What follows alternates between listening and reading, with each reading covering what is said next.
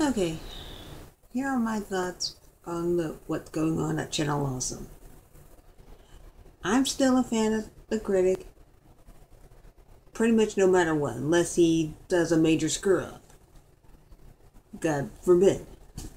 That being said, normally at a place where you work, if there's a problem, they have systems in place for you to vent your feelings, write it down, tell someone directly, phone numbers, emails, websites, whatever.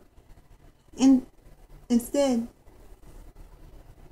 90% of the staff at Channel Awesome quit instead of addressing the problem.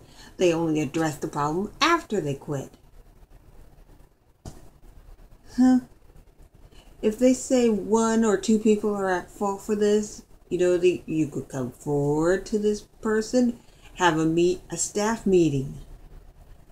Meet up at some place, have a staff meeting, vent out all the feelings, and if there is a problem and this person or people don't want to change, you fire them, vote them out, whatever.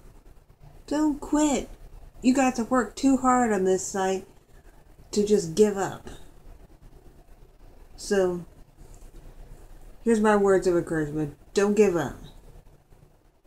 Address the problem to the person causing the problem, not where the entire world can see it before the people that should see it.